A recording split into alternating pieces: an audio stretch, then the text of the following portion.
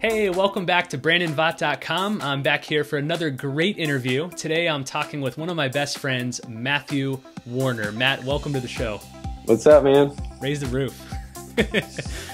I'm excited to bring Matt here because he just published his very first book. It's called Messy and Foolish: How to Make a Mess, Be a Fool, and Evangelize the World. And we're going to talk a lot about that book.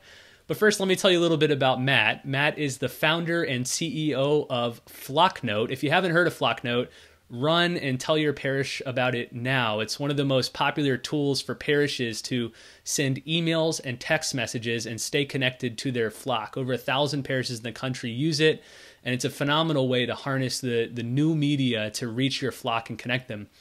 Matt is also a popular writer and blogger. You can find him at his website, matthewwarner.me. And he and his wonderful family live in Texas, where they have 4 children and a 5th on the way. I think I can say that, right? By the time this interview goes live. Yep. If not, world-breaking announcement. Hopefully your parents are watching.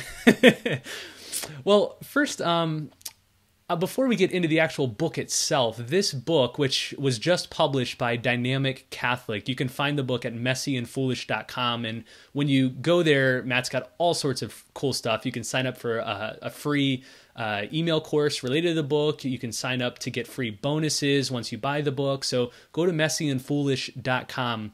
But this book sort of emerged out of an article that you wrote maybe a couple years ago at the National Catholic Register, an article that really took off and went viral. So tell us about that article. Yeah, it was something I wrote. Really, it came out of my own experience and frustrations in trying to share my faith, and really from a lot of the mistakes that I made personally in trying to do that. After sort of realizing what a treasure we had in our Catholic faith, and getting really excited about it. I went through the typical process that a lot of people do, where they become a kind of zealot, where they're just sharing their faith in every possible way, and almost sometimes too aggressively, or pushing it out there in ways that maybe aren't as effective as they could be. But I also started to work with a lot of institutions in the church through Flocknote and other things like that, trying to help solve this big problem we have, of people leaving the church, and trying to help my generation realize what they were leaving, and I realized in that process that a lot of these programs, conferences, resources, all those kinds of things would fall flat with the average American, that they wouldn't really resonate with them. They'd resonate with this small percentage of people who are really engaged in the faith, or small percentage of people who had already said, okay, I'm interested in the faith, now teach me. But most of our things were not reaching beyond that to people that were altogether sort of indifferent to the faith and not taking Catholicism seriously in the first place. And so, I wrote this article that sort of said, look, we can get all the programs right, we can speak all the truth we want, but if we're not living the life we should be, if we're not being inspirational in the way that we do it, if we're not being loving, if we're not reaching people where they're at, then it ends up being very ineffective. And so essentially that was this article that I wrote that really hit a nerve, I think, in the Catholic world, who I think had similar feelings that I did. So that article sort of laid the groundwork for your new book, Messy and Foolish, which was just published by Dynamic Catholic. And in this book, you start off with an introduction where you lay out the problem, again, explaining essentially why the world doesn't take Catholicism seriously. And then your solution comes in the form of these 3 parts of your book. The first part is on messes, the second part's on foolishness, and the third part is on evangelizing the world. So I want to talk about each of those 3 parts. So first of all, messes. What do you mean by make a mess, and why can messes be good things? Good question. So first, you look at the statistics of people drifting away from the faith. They're staggering. For every 1 person that joins the church, more than 6 are drifting out the back door. So we can celebrate and should celebrate the one that joins the church as much as we can, but but clearly something we're doing isn't working. And so at some point, we have to. I've heard the analogy of, when something's going wrong, shuffling the deck chairs on the Titanic. And it's like, well, shuffling the chairs around on the Titanic is not going to fix the fact that the Titanic is sinking into the ocean. And so I think we're in a similar situation here where it's that bad, that there's such a crisis. And we're doing all these sort of small things. And I think at some point we have to stop and say, no, we need big solutions to big problems. And what it means, I think, in terms of making a mess, and Pope Francis has asked us to do this too, but everything we do, whether it's our institutions, how they're structured, the programs we have, our approach to all of them, the leadership, everything should be under scrutiny. And we must be willing to make a mess of any or all of them to the extent that they're not working. And so we can't just do small little tweaks and expect to get big improvements. So I think we have to be ready to really make a mess of how we think about sharing the faith with the world. And I think when things aren't working right, making a mess in this case is a good thing. And so first, it's realizing that making a mess is productive in a sense, that it's moving us forward towards finding the right solutions. So that's what I mean by a good mess. And we've got to be willing to make those kind of messes for the church, And I mean, Jesus himself made a big mess of things when he came, right? He turned many of our conventions upside down. He turned our priorities totally upside down. His commandments, if we follow them, make a complete mess of our lives and the things we're doing right now and the things that we set as priorities. So these are good messes, and it's part of our faith, I think, to make those kind of messes. And we have to have the courage to make them, not just in the institutional church, in our structures, in our programs, but especially and first and foremost in our own lives and our own hearts. So that's part one of your book, Messy and Foolish, which was just published by Dynamic Catholic. Part one is on making a mess. Part two is on foolishness. I think a lot of people will see this and say, I don't want to be a fool. Like, who would want to be foolish? That means being simplistic or stupid. But you suggest that we're called to be fools. What do you mean by that? Yeah, I think, well, first of all, when you make a mess and rearrange your whole life to order it around this seemingly invisible God, when you love your enemies, when you give up honor and fame and wealth and pleasure and you trade it for hardship and holiness, when you give up a big career to spend a little bit more time with your children, when you give, when you give from your needs and not just from your excesses, those kind of things look really foolish to the world, and if there were no God and our faith wasn't true, they would be foolish. And people will look at us and say, what fools, why would you do those things? But it's that question right there that helps them begin to see the world differently, to say, well, how does all that make sense? How does it make sense that millions, billions of Christians would live such foolish lives, such seemingly foolish lives, unless it was true?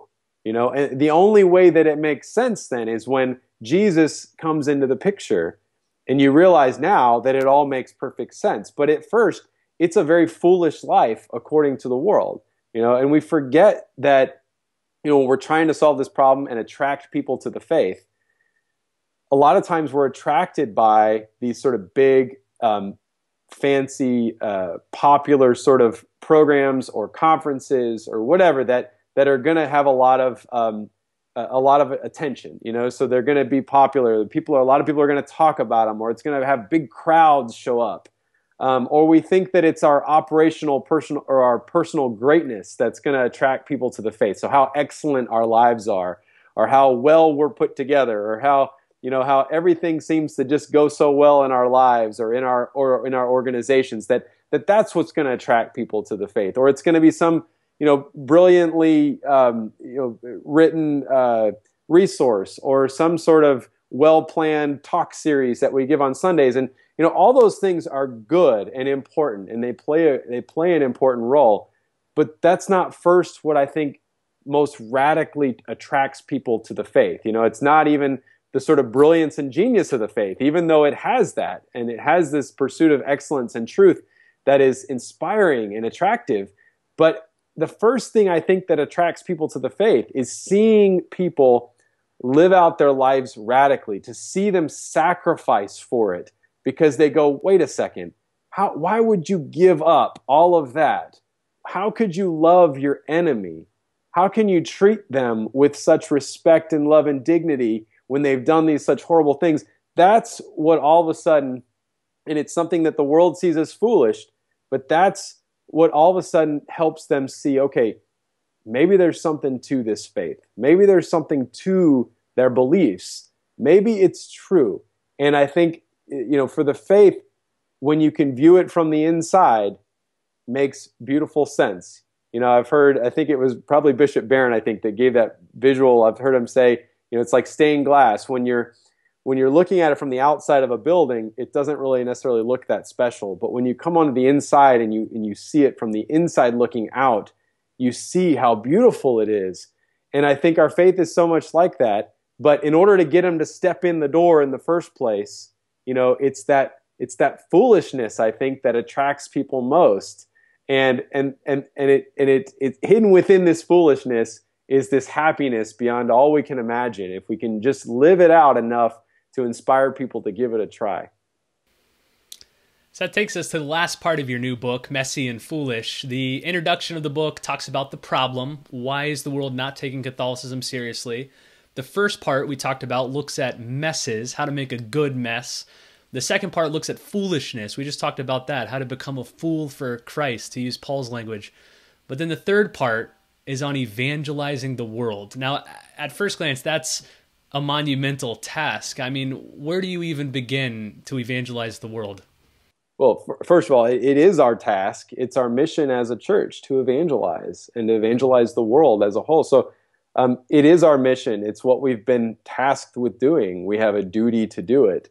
So we have to get out of this mindset that we're here to just maintain a great institution or to maintain the status quo. We've been handed this torch by a radical founder, by Jesus, and we're asked to hand that on and to catch the world on fire. So it's not just something that we do if we have time, or do if we feel like it, or that some people are called to but others aren't, but that all of us have as a central mission to our lives on this planet. So, but the ordinary way this happens, though, is not through big, huge things. You don't have to make huge impacts. It's through doing small, simple things. And it is a very simple thing to do, but it is also very hard. And I think that's why I think so many of us, I know myself included, fall short so often.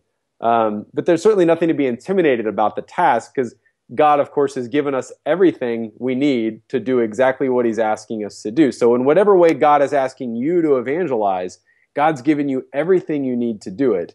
But I think where my heart was a lot with this book, because I was so focused on big programs or big answers or big solutions, that I was quick to look past the simple solutions that I think if each of us did, the world would be evangelized.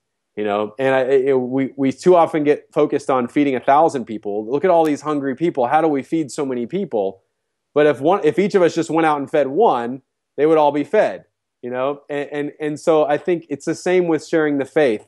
That too often we get attracted to these big solutions. We look right past the simplest ones. We're too busy loving random strangers across the globe, or loving our neighborhood, that we forget to love our neighbor. We look right past the poor soul living right next door, or living at our own home even, because they're harder, they're more inconvenient. It means we have to mess up our lives more to try to serve them and accommodate them. And so it really does come down to these small things and the simple commandments that Jesus gave us, to love God and to love your neighbor. But too often, I know this was my fault in approaching this, is that I don't think I took those that seriously. They seem so simple. Love God, love your neighbor. Okay, yeah. I got it. But was I really doing that each day?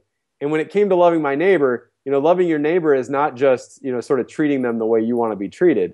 Loving your neighbor is taking on their problems as your own. Loving them as yourself. That means if they have a problem, it's now your problem. It's now you take a responsibility to help solve that problem. Well, that's hard. That's inconvenient. That means I don't have time to do all the hobbies I want to do.